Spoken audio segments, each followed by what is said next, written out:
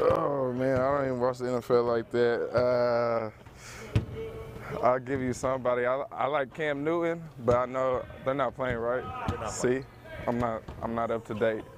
I'm just focused on our schedule.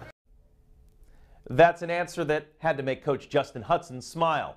We'll talk about the NFL in a second, but first, the Fresno State men's basketball team, the Bulldogs, off and running in conference play. They are 1-0 in the Mountain West after winning their opener Wednesday night in San Jose. Tomorrow night, the Bulldogs return home. They host Colorado State, a team that's struggling. 4 straight losses and losses in 8 of its last 9 games. The Bulldogs, meanwhile, are 10-3. They've won 8 of their last 9 games. And they should have Braxton Huggins tomorrow, who missed Wednesday's game with the flu.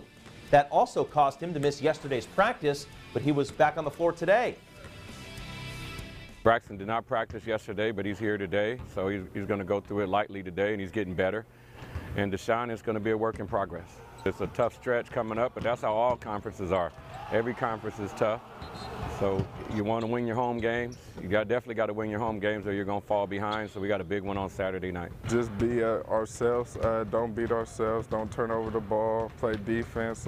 Get out and run and just do what we normally do and just get the win.